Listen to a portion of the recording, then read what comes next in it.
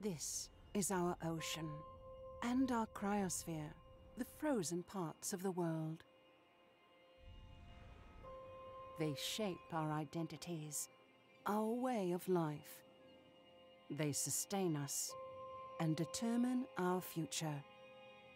But we are changing our planet in profound ways. Human-induced climate change is affecting the ocean and cryosphere and the way they support our lives, impacting our land use, industry, energy systems, urban areas, and infrastructure. In mountain regions, melting of glaciers and thaw are increasing hazards and threatening safe water supplies. Extreme events in coastal regions are becoming more severe. Melting glaciers and ice sheets are causing sea levels to rise. As our ocean absorbs heat and carbon dioxide from the atmosphere, sea temperatures are rising and water chemistry is changing, threatening the marine life we depend on. The IPCC Special Report on the Ocean and Cryosphere in a Changing Climate presents the latest knowledge and opportunities to address the challenges we face today and in the future. We are starting to adapt to unavoidable changes. Reducing greenhouse gas emissions further protects our livelihoods. Together, we can build a sustainable and equitable future for all. Our future is in our hands.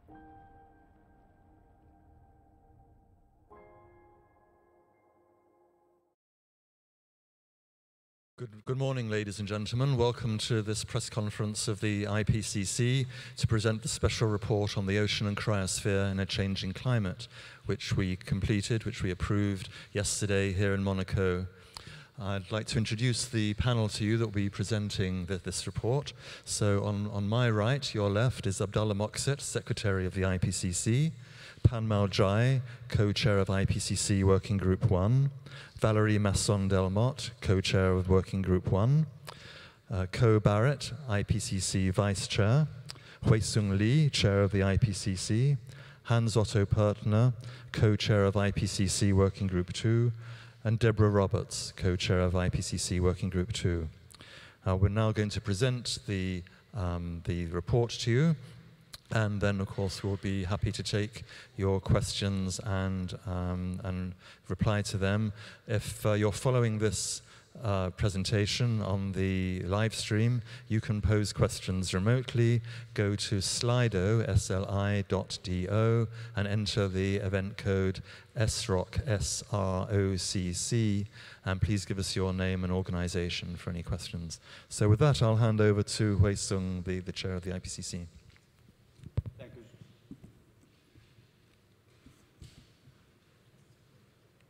Thank you, Jonathan, for the introduction, and we are very happy to present you the outcome of this very important special report on oceans and cryosphere in a changing climate. And you have the front and back cover of this report, and it is very significant that this front and back cover of the report pays tribute to the various regions addressed in this assessment, from the poles to the tropics. The ocean and cryosphere, the frozen parts of the planet, might feel very remote to some people, but they impact all of us for weather, climate, food and water, for energy, trade and transport, for health and well-being, for culture and identity. The ocean and the cryosphere are critical for all life on Earth. All this report has shown that if greenhouse gas emissions continue to increase, global warming will drastically alter the ocean and the cryosphere. However, if we reduce emissions sharply, consequences for people and their livelihoods will still be challenging, but they will be potentially more manageable for those who are most vulnerable. The report reveals the benefits of ambitious and effective adaptation for sustainable development. Conversely, there may be escalating costs and risks associated with delayed action. Our Bureau members and also co-chairs has done a great deal of work to produce this report. I'm very happy to hand over our Vice Chair, Co Barrett, for the next segment of our report. I think Abdullah's going to do the next presentation. I'm sorry, Abdullah. Yeah. Thank you, Chair. The launch of the IPCC special report on ocean and cryosphere on changing climates is the conclusion of 2 years of hard work. The commissioning of this report came from government proposals, including the one coming from our generous host, the Principality of Monaco. This report builds on the completion of the two previous special reports. Special report on global warming of 1.5 degrees C, and special report on climate change and land. Together, there's 3 special reports built and shows the most and mark the most intensive and ambitious period of IPCC 30-year history. These 3 special reports will build a foundation for the upcoming work of 6th assessment cycle, as well as the sensitivity report. This latest report was written by 104 authors coming from 36 countries. 19 are coming from developing country and economy and transition, more than half. 31 of the authors are women. What about the science base? More than 7,000 scientific publications were referenced in this report. And this report was improved thanks to more than 31,000 review comments received from experts as well as governments. Now I am pleased to hand over to Ko. Thank you, Abdallah. This report is unique because for the first time, the IPCC has produced an in-depth report examining the furthest corners of the Earth, from the highest mountains and remote polar regions to the deepest oceans. We have found that even, and especially in these places, human-caused climate change is evident. This report documents the melting of high mountain glaciers and polar ice sheets, which contain the fresh water for our future. It documents the thawing of permafrost, which is the frozen foundation for communities and wildlife habitats of the North. It shines a light on coastal and low-lying areas where sea level rise and associated impacts threaten the lives and livelihoods of large segments of our population. And it documents the ways in which the ocean has been acting like a sponge, absorbing carbon dioxide and heat to regulate the temperature. But it can't keep up. Taken together, these changes show that the world's ocean and cryosphere have been taking the heat for climate change for decades. The consequences for nature and humanity are sweeping and severe. This report highlights also the urgency of timely, ambitious, coordinated, and enduring action. What is at stake is the health of ecosystems, wildlife, and importantly, the world we leave for our children. Now I'd like to turn to the co-chairs, who will take you into a deeper dive to the findings of the report. Pam Mao, I turn to you. Thank you, Ko. Melting glaciers, snow and ice in mountain regions are very visible symbols of climate change. A total of 670 million people live in high mountain regions.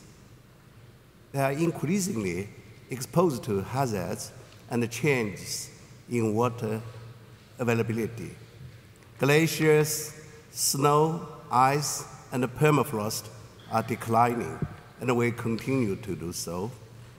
Smaller glaciers, such as in Europe, Eastern Africa, the tropical Andes and Indonesia are projected to lose more than 80% of their current ice mass by 2100 if emissions continue to increase strongly.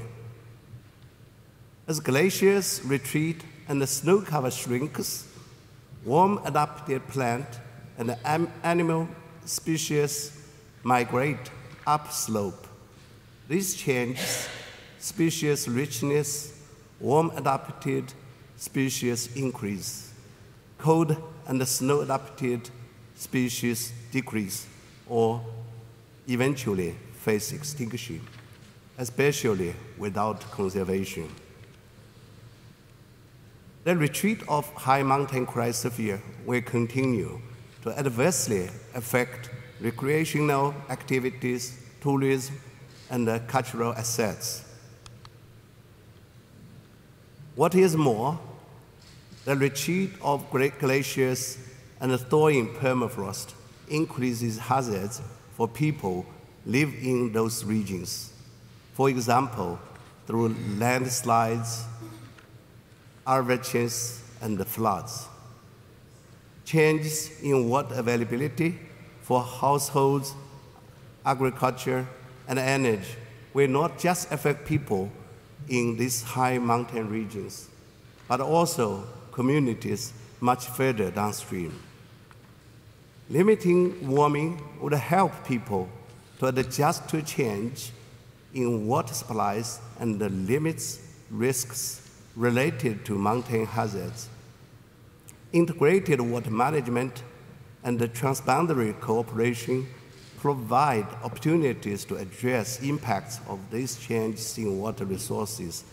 Now I move from high mountain to polar region, hand over to my fellow co-chair, Valérie Masson-Dermot. Thank you, my friend Pan Mao. Changes in polar regions influence people's life around the world, wherever they live. The Greenland and Antarctic ice sheets are increasingly losing mass. These ice sheets, together with glacier melt, are now the dominant drivers of sea level rise, in addition to the expansion of warming seawater. Because ice sheets will continue to melt in response to past and current warming, the planet will experience global sea level rise for decades and centuries to come. Arctic sea ice is declining in every month of the year and is getting thinner. If global warming is stabilized at 1.5 degrees Celsius above pre-industrial levels, the Arctic Ocean would be ice-free in September, the month with the least ice, only once in every 100 years. But for global warming of 2 degrees, this would occur up to 1 year in 3. Permafrost, frozen soil and rock, is thawing, with the potential of adding more greenhouse gases to the atmosphere. Even if global warming is limited to well below 2 degrees, around 1/4 of the near-surface permafrost will thaw by 2100. If our greenhouse gas emissions continue to increase strongly, around 70% near-surface permafrost could be lost. People living in the Arctic, especially indigenous peoples, are already adjusting their travel and hunting activities to the seasonality and safety of land, ice, and snow conditions. But their success in adapting depends on funding, capacities, and institutional support. 4 million people live permanently in the Arctic region. And small island developing states are home to 65 million people. 680 million people live in low-lying coastal zones, and this will increase to a billion people by 2050. They are vulnerable to sea level rise and coastal extreme events. During the 20th century, the global mean sea level rose by about 15 centimeters. It's currently rising more than twice as fast, and the pace will further accelerate, reaching up to 1.10 meters in 2100 in projections, if emissions are not sharply reduced. Sea level rise will also increase the frequency of extreme sea level events, which occur, for instance, during high tides and intense storms. many low-lying coastal cities and small islands, as well as deltas, will be exposed to risks of flooding and land loss annually by 2050. Without major investments in adaptation, they would be exposed to escalating flood risks. So what can communities and cities at the coast do to adapt? The scientific literature addresses various adaptation approaches, including protection, for instance, with dikes, accommodation with flood-prone buildings and early warning systems, the importance of conservation and restoration of wetlands and coral reefs for ecosystem-based adaptation, coastal advance, and planned relocation if safe alternative localities are available. The report notes that people with the highest exposure and vulnerability are often those with lowest capacity to respond. And we are now moving from coasts to ocean with my fellow co-chair and friend Hans. Thank you, Valerie. Marine life is already being affected by warming and changes in ocean chemistry, which impacts on the people that depend on it. To date, the ocean has absorbed 90% of the heat in the climate system. It will take up 2 to 4 times more heat than between 1970 and the present by 2100 if global warming is limited to 2 degrees, and up to 5 to 7 times more at higher emissions. Warming in the ocean reduces mixing between water layers and therefore limits the supply of oxygen and nutrients for marine life. Marine heat waves have doubled in frequency since 1982 and are increasing in intensity. They are projected to further increase in frequency, duration, extent, and intensity. Their frequency will be 20 times higher at 2 degrees warming compared to pre-industrial levels. They would occur 50 times more often if emissions continue to increase strongly. They are especially harming warm water corals, kelp forests, and the distribution of marine life. By absorbing human-induced carbon emissions, the ocean is becoming more acidified. This is already making it harder for some marine species to build their shells and skeletons. The ocean has taken up between 20 to 30% of these carbon dioxide emissions, reducing global warming, and continued uptake will exacerbate ocean acidification by 2100. An ocean that is warmer, more acidified, and losing oxygen has implications for marine life, its distribution, and productivity. Changes in the ocean cause shifts in the distribution of fish populations. This has reduced the global catch potential in the fisheries. In the future, some regions, notably tropical oceans, will see further decreases, but there will be increases in others, such as the Arctic, at least transiently. Communities that depend highly on seafood may face risks to nutritional health and food security.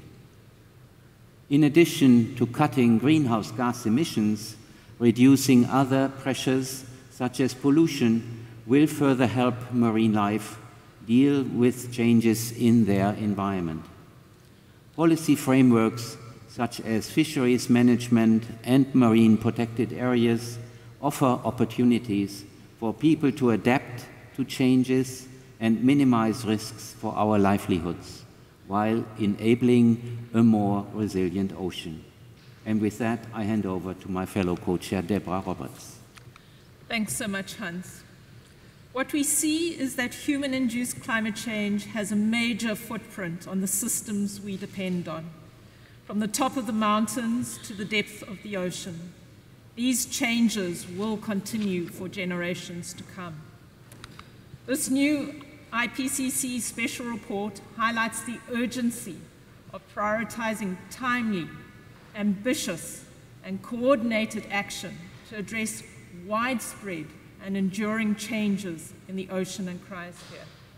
It provides the best available scientific knowledge to empower people, communities, and governments to tackle the unprecedented transitions in all aspects of society, including energy, land and ecosystems, urban and infrastructure, as well as industry, that would be needed to deliver on the Paris Agreement. The report gives evidence of the benefits of combining scientific with local and indigenous knowledge to develop suitable options to manage climate change risks and enhance resilience. This is the first IPCC report that highlights the importance of education to enhance climate change, ocean, and cryosphere literacy. The more decisively and earlier we act, the more able we will be to address unavoidable changes, manage risks, improve our lives, achieve sustainability for ecosystems and people around the world, both today and in the future. And with that, I'll hand the mic back to Jonathan. Thank you, Deborah. So that completes our presentation, and we will now move on to the Q&A. So we, besides people in the room, we're also offering the possibility for those of you watching the presentation on live stream to ask questions remotely. You go to sli.do and enter the event code SROCC, S-R-O-C-C. So, but first of all, are there any questions from people here? Yeah, by the gangway there, in the 5th or 6th row. And please say who you are. And Mark Phillips from CBS News.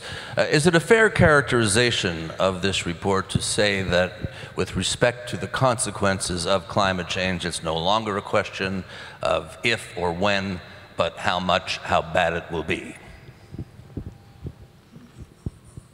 Hans, do you want to start with that, and then Valerie, maybe? I'm happy to address that. Yes, this is certainly a correct characterization. From the point of view of science, there's no doubt about climate change to happen, about its consequences. And here we are dealing with 3/4 to 80% of the globe and its surface, and these systems are changing, and these far-reaching consequences can only be brought under control by acute emissions reductions. Valerie?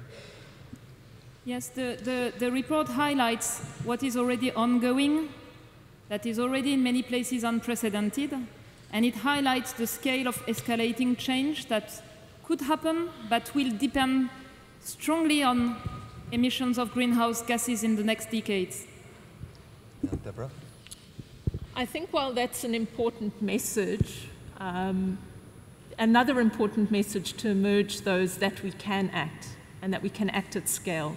And that, to me, is the most important advancement of this report, not harking on the fact that we have climate change that will impact on us, but the fact that we need to mobilize at scale, work together to pool resources at multiple levels across scales. That, to me, is an important message as well. Thank you. I have a question here from Seth Borenstein of the Associated Press. The IPCC has been issuing reports for decades. How would you rate the urgency of this assessment compared to past ones? Is this the most urgent yet? And do you feel that policymakers are listening to you since emissions continue to rise and the issues aren't being tackled? So I think many of you will want to jump in on that. Yeah, Hans first. Yeah, maybe to start the discussion of this very point, it is very clear that society is now receiving the message more strongly than ever before. And especially the young generation is picking up this message because they see the future and the future of the world that should still be there for them to deliver the services that it currently still does. And they are concerned. they are building their concern and expressions of their concern on the science that they have heard about from the IPCC assessments, especially since the release of the 1.5 report, then with the land report, and now certainly this one covers the largest dimensions of the globe and the interdependencies of the systems that we have been looking at. So the message is received, and society and policy have the choices in hand to take rapid action as needed to keep those changes under control. Thanks, Hans. Valerie, and then Co, please. I think this report is unprecedented in flagging the importance of using scientific information on trends to come to build adaptation. It highlights choices for adaptation, but also some limits, both for ecosystems and societies. I think it's also a report to empower people to act by bringing together scientific knowledge, local knowledge. People in communities know better what they can do, and indigenous knowledge, which we show is critical for adaptation. And I'll just add that I find this report to be unprecedented in the sense that it provides this complete picture of changes to water on the planet, from the highest mountain glaciers in polar regions to the depths of the ocean, and the interconnectedness of the way that this water flows and impacts people all through those systems and, frankly, all across the world. Because, as we all know, water is the lifeblood of the planet.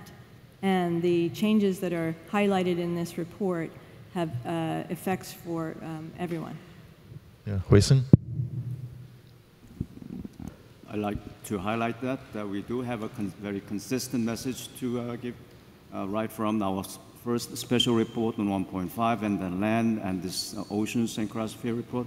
That is that we are in the race between two factors. One is the human ecosystem's capacity to adapt, and the other one is the speed of impact of climate change. And this report, as well as the land report, indicates that we may be losing in this race.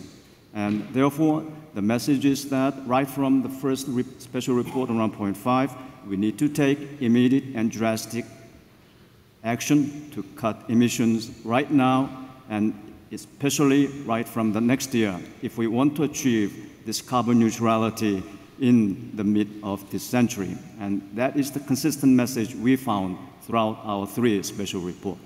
Thank you. Deborah? I think 2 important messages reinforced by this particular report is obviously the urgency of the climate change challenge we face, but linked to that, the urgency of action in response. And I think, as Co indicated, this has provided a new perspective on the scale of action that is required. These systems are large. They're 2 important components of our climate system. They impact many people in places where they live. And this report gives us a real perspective on how we have to join up science with policy, with communities, with different forms of knowledge, new elements of responses to the challenge, new resources to be able to respond to the urgent challenge in a way that provides urgent action, but importantly at scale. And I think that's an important message from the report. Thank you. A question then about the 4th row. Yeah, please say who you are. Thank you. Marlo Hood from Agence France Presse. As this report is designed to advise policymakers, I wonder if you would comment on your decision to frame the report in terms of the 2 most extreme emission scenarios, and why you chose not to include a more intermediate one, which common sense might suggest would be closer to where we might wind up. That is RCP 2.6 and 8.5. Thank you. Valerie? So to explore plausible futures, climate scientists use scenarios, and the scenarios imply different development patterns. But in this report, we use scenarios of different changes in atmospheric composition, especially greenhouse gas concentration. The chapters of the report use available scientific information. For many aspects of the physical changes, there is information using all the 4 radiative concentration pathway scenarios.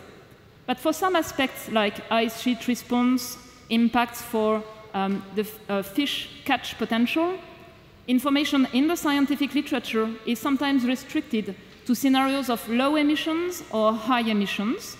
So the report is based on the evidence available in the scientific literature. We just describe these as high or low emission futures. In the coming years, more pathways and scenarios will be available, including lower emission scenarios for which results were not available for this assessment. Thank you, Pan-Mao. There are also some information for other scenarios for RCP 4.5, RCP 6.0 in the underlying report. But they are not as much as RCP 8.5, RCP 2.6, which have more literature reflected. And also, the impact will be in between these 2 extreme cases. Thank you. I have a question from Chris Haslam of the Sunday Times. What evidence is there now that Caribbean hurricanes will become more frequent and more powerful as a result of anthropogenic climate change?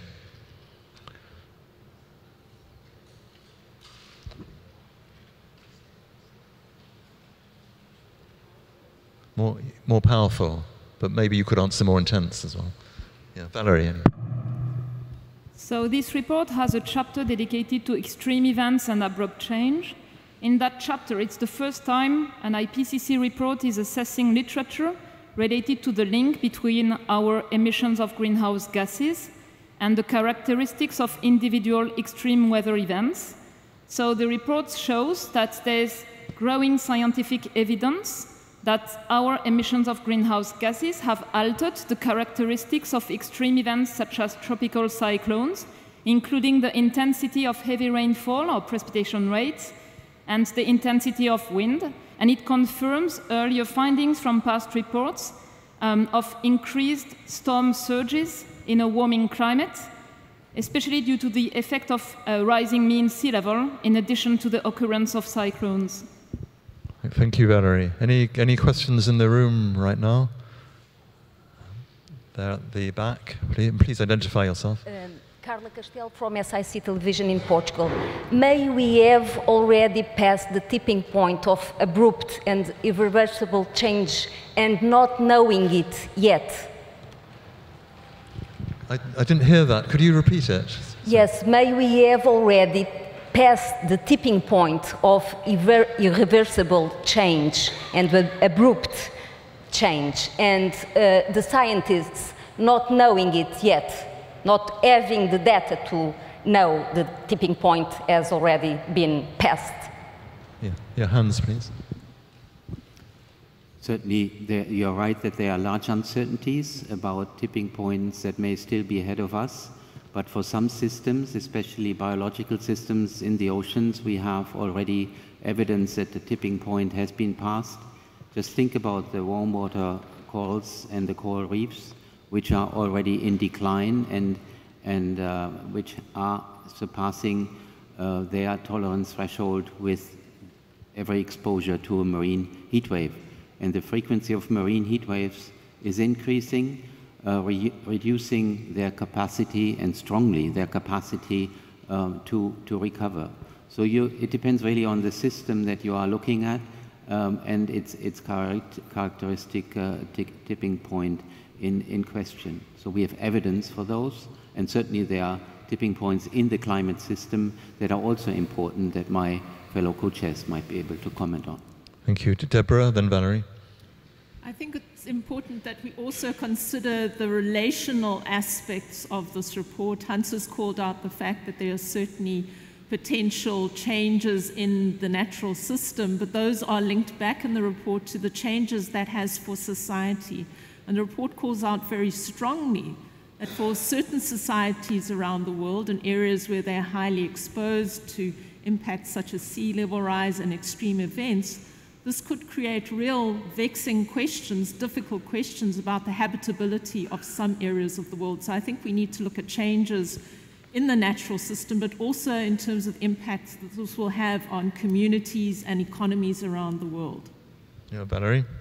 Yes, I would like to speak about irreversible change. In this report, irreversible means changes that will not be possible to be avoided on timescales of centuries. And climate change is already irreversible. Due to the heat uptake in the ocean, we can't go back. Whatever we do with our emissions, climate change is already irreversible. The report provides evidence for accelerated ice sheet flow in 2 sectors in Antarctica, in West and Antarctic ice sheet sectors, and it says it might be the onset of irreversible change based on evidence we have at the moment. The report shows the potential of permafrost thaw to release large amounts of greenhouse gases, but at the moment we cannot conclude whether the current permafrost thaw is releasing net emissions to the atmosphere due to limited evidence. And the report shows that there's a weakening of the Atlantic meridional overturning circulation. There is no formal attribution to our greenhouse gas emissions in the literature, but in climate models, in historical simulations with more greenhouse gas emissions, this is a pattern seen in climate models. So this is the new evidence we provide in the report, and it's different from previous assessments because there's new knowledge on these changes. Thank you. And this is possibly a related question, but with melting glaciers and other white bodies, when will we hit a tipping point that means the resulting negative impact from the reduced albedo effect locks us into a global warming scenario beyond 1.5 degrees? That was from David O'Flynn. We cannot hear it. Sorry. With melting glaciers and other white bodies, when will we hit a tipping point that means the resulting negative impact from the reduced albedo effect locks us into a global warming scenario beyond 1.5 degrees? Valerie? I'm not sure I've correctly heard, due to hearing challenges, the question. I understand it's related to the shrinking cryosphere and albedo effects. So let me talk about the Arctic sea ice. The Arctic sea ice is thinning and shrinking, especially in summer, but also during all months. In a warmer world, there will be further retreat of the Arctic sea ice, and due to the loss of the mirror effect of the ice, together with the loss of the mirror effect of the reduced snow cover, this leads to amplified warming in the Arctic, about twice the global average. For the Arctic sea ice, it's not associated with irreversibility in that as soon as you can stabilize warming, you can stop the shrinking of the Arctic sea ice cover. Thank you. Another question from outside the room, from Megan Rowling of the Thomson Reuters Foundation. Are there predictions in this report about the number of people who could be displaced from coastal areas by sea level rise? If so, what are they? And if not, what is the message we should take from this report about displacement risks due to changes in sea level and weather patterns? That's you, yeah. Certainly the report gives the numbers of people affected. Consider the 65 million people in small island states.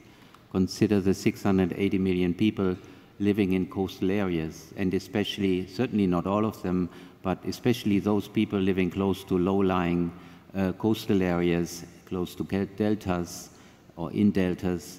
They are under challenge of rising sea level already today, and there are need to exploit the different measures of adaptation that has been listed on one of the slides. So these challenges are developing, and certainly these people are also at risk of being exposed to these extreme sea level events where the rise in average sea level is combined with the increasing storm surges and wave heights that would also threaten these areas. Thank you. Valerie? I know the media are really attracted by these numbers, but the underlying report shows how much the effects on people depend on adaptation. And for instance, one of the key figures of the summary for policymakers shows the scale of risk for different adaptation levels. And so, in result, displacement of people really depends on choices to be made and adaptation solutions that are available or not for people. Thank you. Anything else in the room at the moment? Yep, lady in the 7th, 8th row by the aisle. There, please. And please identify yourself. Julian Auer, German news agency, DPA. I have a question. There was just a climate summit in New York at the United Nations. Do you feel that the action taken by politicians is enough, that there is enough effort? What is your feeling towards that?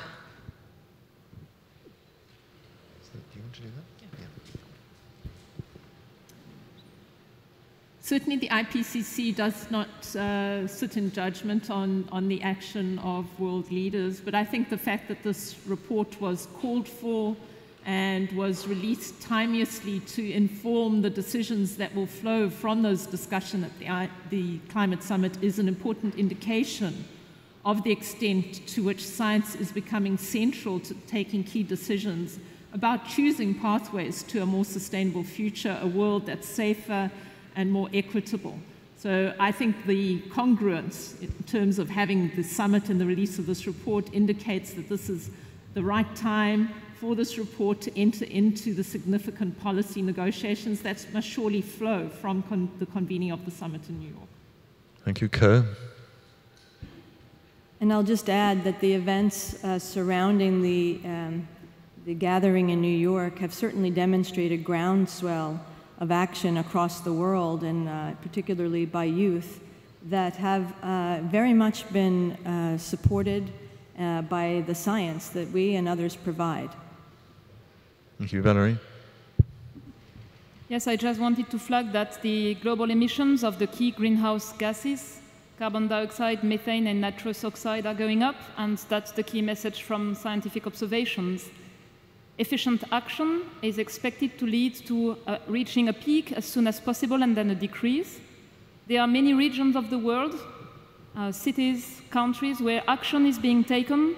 It shows you can build development, improve well-being of people while reducing greenhouse gas emissions. It shows it's possible, but the challenge is taking action at the scale and fast enough at the global level. Thank you. Huisin? There are various wonderful adaptation measures to be applicable in this climate change, in this world of climate change, such as ecosystem-based adaptation or blue carbon system, etc. But those systems can be applicable only under a changing global warming less than 1.5 or much less than 2 degrees Celsius, which implies that the world needs to take an immediate drastic reduction of greenhouse gas warming. And we believe that that is the message the scientific community has given to the world consistently throughout these assessments. Thank you. Question from Mar Gomez of El Tiempo in Spain. This report highlights the climatic urgency of the ocean. Has it been quantified which regions may be most affected in economic losses to social impact in the world by losses in fishing and way of life? I think that's Hans. Certainly we are not yet there that we can give a comprehensive overview of economic effects in the different regions, but what we can say is that the most vulnerable people are living in the developing countries, especially at low latitudes. Those that depend on, for example, artisanal fisheries in the area where we have the warm water coral reefs, and their fish stocks are feeding a large percentage of the relevant population. And certainly an important insight from the last, one of the last reports was that over time, paying for climate-related damages is much more, it's several-fold more expensive than increasing investment into renewables, into technologies that support rapid reduction of emissions. And considering this comparison, should be a strong motivation to find the right path into the future. Thank you. Deborah, then Valerie. And I think that's why the report stresses that our levels of action need to occur not only in terms of addressing the climate change challenge, but in building societal resilience. So our actions to deal with the impacts on the fisheries, rising sea levels, are as important as the need to ensure that we have social safety nets for poor and disadvantaged communities, that they have access to things such as early warning systems. So again, the report speaks to us across a variety of needs, not only to deal with the changes in the physical and natural systems that surround us, but to fundamentally change our societies, the way we redistribute resources, the way we use our combined power to assist those who are more vulnerable than ourselves. Thank you, Valerie. Yes, it's just to flag that in terms of decision-making, the report highlights the importance of including information on changes in the ocean and cryosphere, and general climate change and impacts in economic information as well. And there are gaps there.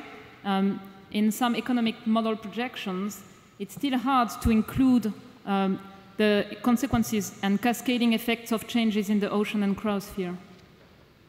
Thank you. Anything else in the room at the moment? There's one at the back there, please. Oh, yeah. And please identify yourself. Yeah.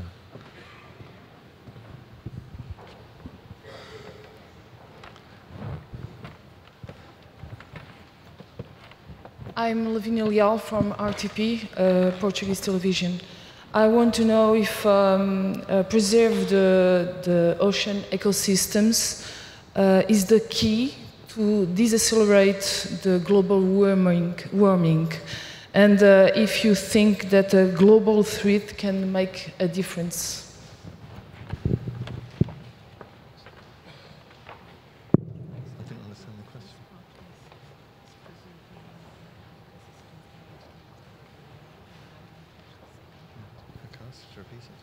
So we didn't quite hear the question. Could you repeat it slowly and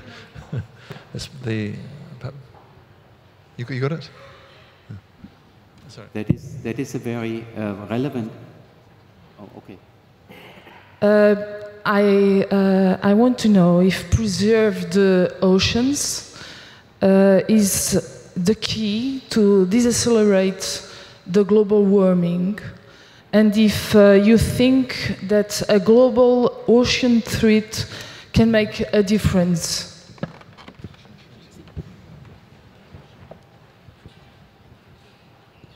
We are certainly, and we can only emphasize again and again that the global ocean, by covering more than 70% of the global surface, and by delivering all these services both locally and globally, plays such an important role in the climate system and also in the services to humankind. This goes from looking at the coast, where the preservation and conservation of coastal protection systems like the warm water coral reefs, like the mangrove forests, and also considering their capacity to store carbon and conserve it in that place over time, are very important also in the global carbon balance. And then the biological pump in the ocean is very important for securing the uptake and storage of carbon in the ocean. Fish stocks, if they can be maintained at a high level, are also an important element in carbon storage.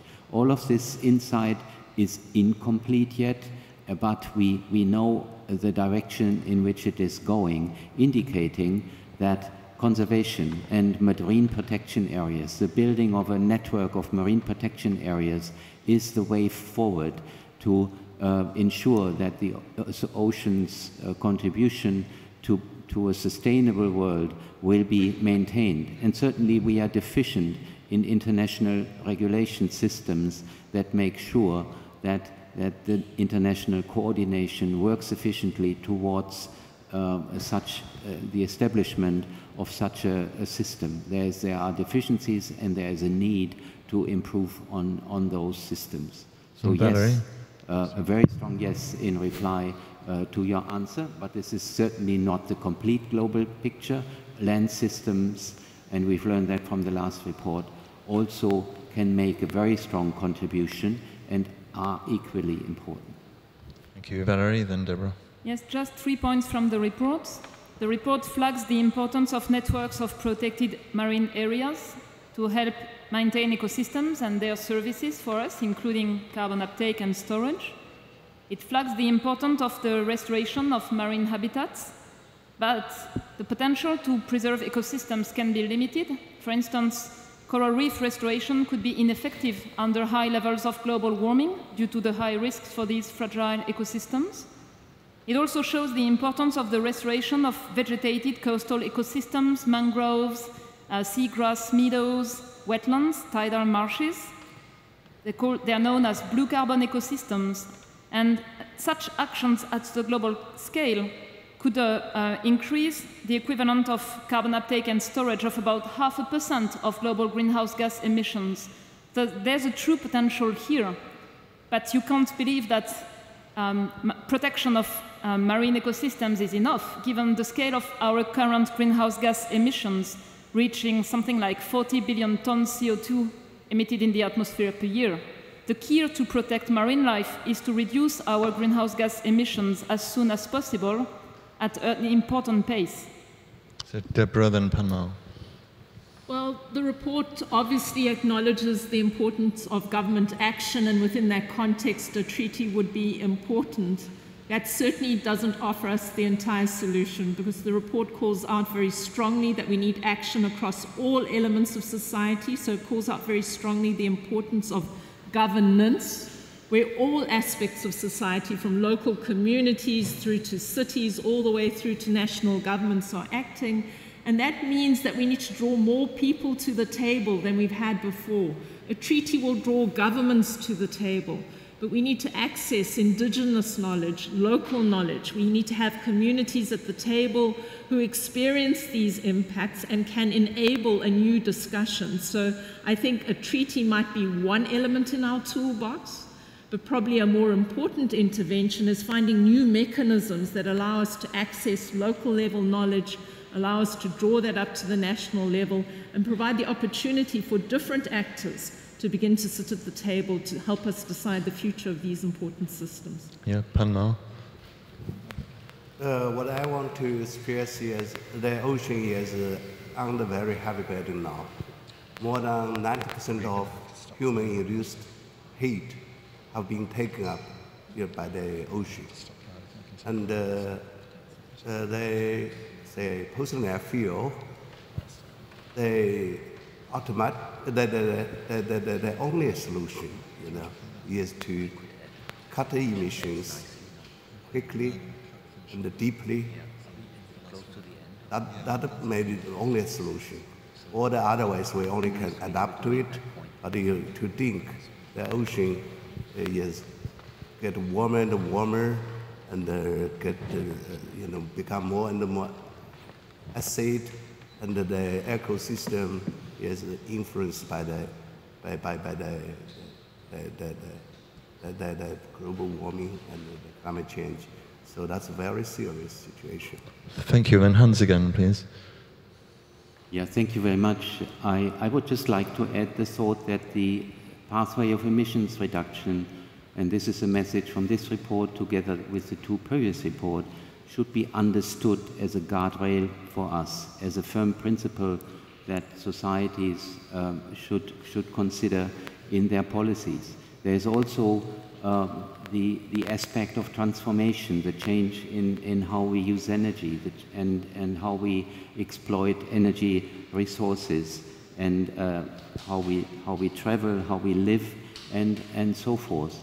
And clearly, the positive news is that with rapid transformation, as Deborah has indicated, to ways to do the same things differently, to use renewable fuels, to use renewable energy, if this transformation is happening and successful on short timescales, the less we need to constrain our modes of life in order to keep to the pathways that have been laid out to us in order to reach and limit the degree reach the climate targets and limit the degree of global warming. Thank you very much, Hans. And unfortunately, we have to draw to a close now. So thank you very much to the panel, and thank you very much for your questions. A lot of interesting questions have been posed, but we haven't had a chance to answer, but there'll be other opportunities to do that, not least when we present this report and our other products at COP25 in Chile in a couple of months' time. So hope to see you there. Thank you very much. We'd like to thank His Serene Highness for honouring us with his presence today.